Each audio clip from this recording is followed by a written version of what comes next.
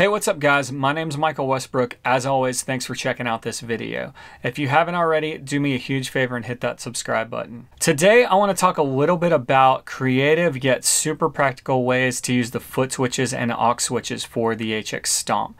I want to walk you guys through my setup, how I like to have them set up, as well as several different tricks for assigning them to different things, some of which will save on your DSP usage. If you're having a hard time fitting everything on the HX Stomp, some of these ideas will definitely help you out.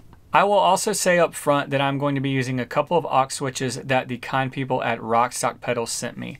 They're not sponsoring this video, but I did get them for free. So I just want to let you guys know that. The good thing for you is that they also sent me 2 more to give away. So for the next couple of weeks, I'm going to be running a contest over on my Instagram page where you can win one of those. Be sure to check the links in the description for more info on that. But for now, let's get into it.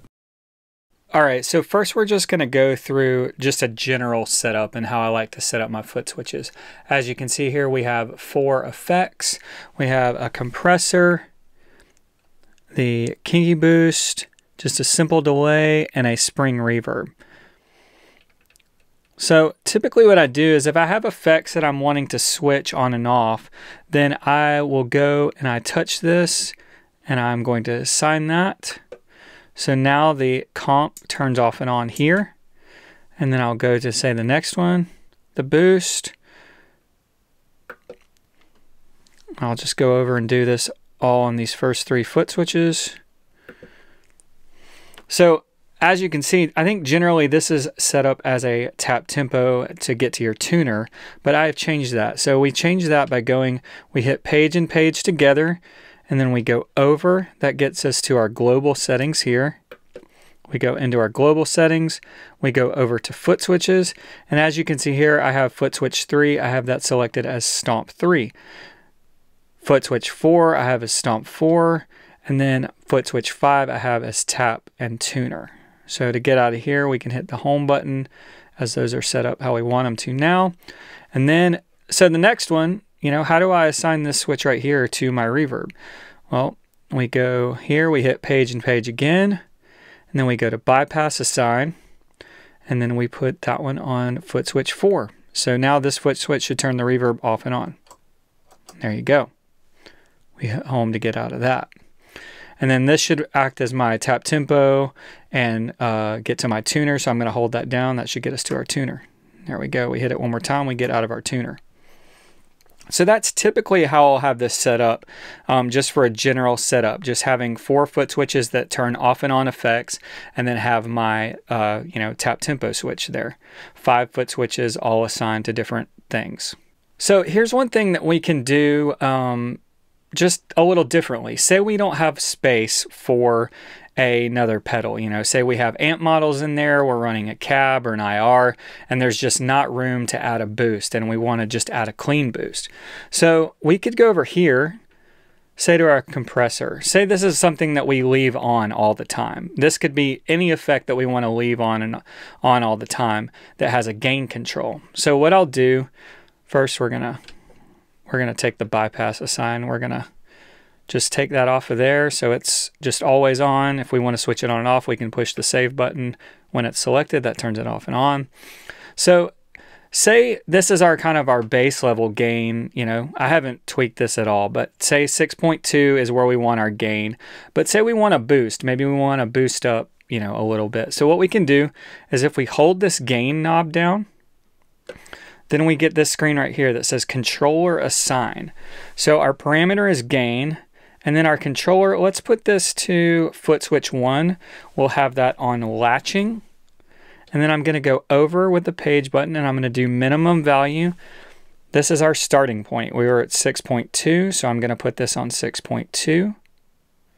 And then our max volume, our max value, let's put that at 7.2. Okay, so now we hit home. And now when we hit this first foot switch, we should see that gain. See the gain adjust right there? So that's with it engaged. Our gain is at 7.2. With it disengaged, we're at 6.2. So essentially that gives us another way to set up a boost without having to dedicate a block to it. So let's take this idea a step further. So I've gone to a different preset that I have. This is one I've been using a lot lately. It's 2 amps and 2 IRs. I'm using the Matchless and the new Princeton model. And then I have a delay on here, analog with mod. Okay, so if I go and say I wanted to add another gain stage or something here, you know, I'm running out of DSP. There's no distortion there. You know, a lot of things are grayed out just because my DSP is being taken up by the amps and the IRs and all of that. So say we want to get some more gain stages out of this from within the HX Stomp. So I've got a Timmy right here, the Timmy model, and I've already set this up. But basically what I've done is I've gone through the steps that we talked about with the boost, and I've done it for multiple parameters. So you'll see when I hit the center button, that you'll see some of these change. You'll see the gain from 1.9 to 4.5. I noticed as I bumped up the gain that I wanted a little less treble, so I made the treble change. Watch the treble cut when I hit it. We're starting at 5. It goes to 4.5, so it takes a little bit of the, adjust the treble a little bit there. I think with the Timmy it's actually backwards. I don't remember. And then I went over a page, and then the level here, you'll see it change. We go from 6.5 down to 5.2. As I turned up the gain, it naturally got louder and it was just a little bit much. So this way, essentially what we have is we can turn it on and off with this foot switch. That gives us that block on, and then we have a second gain stage by hitting this. So essentially we have a dual stage, a 2 gain stage of the Timmy that we can control with these 2 foot switches. And we didn't have to add a block. We're just adjusting parameters within that pedal to get another sound. All right, so let's take that same idea and apply it to an amp. So we can do the same kind of thing. You can see from this preset, I've got a lot going on. There's 2 IRs, a reverb, a delay. There's a compressor after the amp model. I'm using the matchstick. There's a clone block and then a vibrato. So if we go back to the amp, I have all this stuff programmed to foot switch 4 right here. So you'll see I've got a lower gain setting with it on 1.5, and then I get a little bit of gain boost. Now we move over here, we see the channel volume changes as well to compensate there. And basically gives me 2 different sounds. I've got a cleaner sound and then a little more overdriven sound. And then I can use the clone right here to give me even more. But essentially it's the same idea that we did with the Timmy on the other preset. We're just gain staging things. But rather than adding a block and taking up more DSP, or in this case there's not even DSP available, we're able to adjust the settings and use a foot switch to switch back and forth between the 2.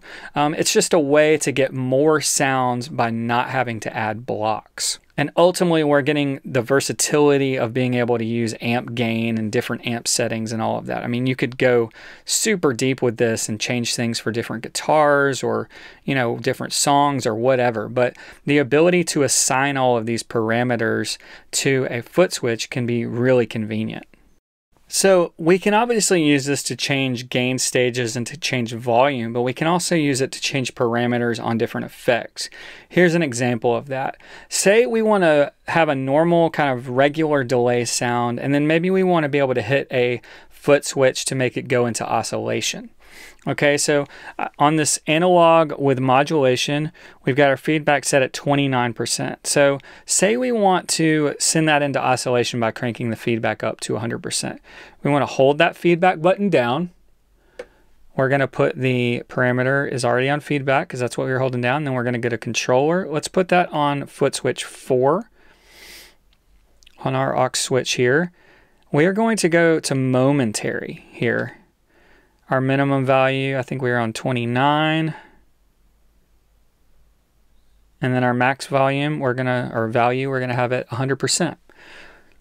So now watch the feedback. When I hit this aux 4 switch, it's gonna go to 100% feedback. But as soon as I let off of that, it goes back.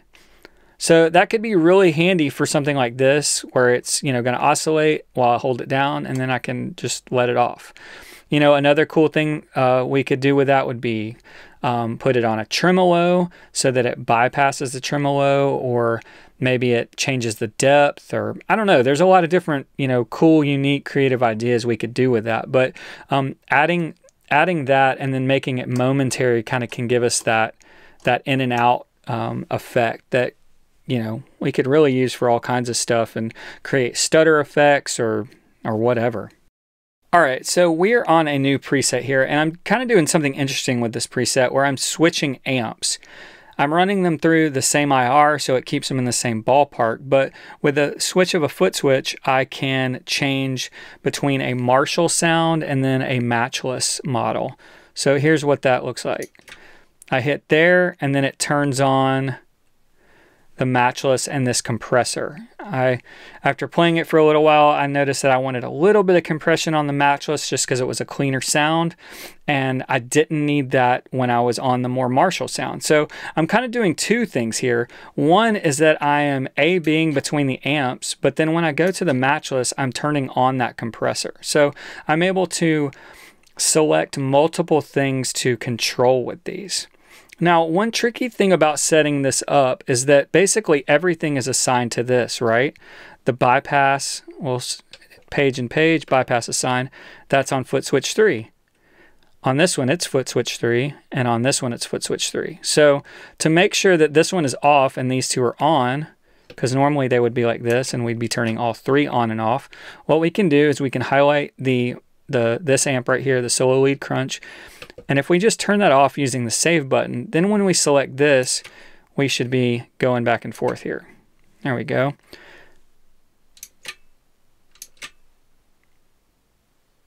Now you do have to remember, I have it so it's set that this turns the light on for the Marshall sound, because that just makes more sense to me. And then when I turn it off, this light is off, and that's my cleaner sound. So again, being able to assign multiple things to a foot switch can almost give us a MIDI type switching flexibility where we turn, you know, maybe we turn a delay and a reverb off and on at the same time, or maybe it's a boost and, you know, a modulation effect or something at the same time. There's a lot of different possibilities, but by combining those things, it makes it super easy, and the HX Stomp, you know, makes all of that makes it easy and gives you a lot of options. That's going to do it for this video. As always, thank you so much for watching. If you have any questions about anything that I covered in this video, be sure to leave them down in the comments. I will try to answer them the best that I can. Also, big shout out to RockStock Pedals for sending me the aux switches. They sent me a dual switch version and a single switch version. I will be giving away one of each of those on my Instagram in a couple of weeks. So if you want more info about that or about RockStock, be sure to check the links in the description. All right, until the next one, I'll see you out there.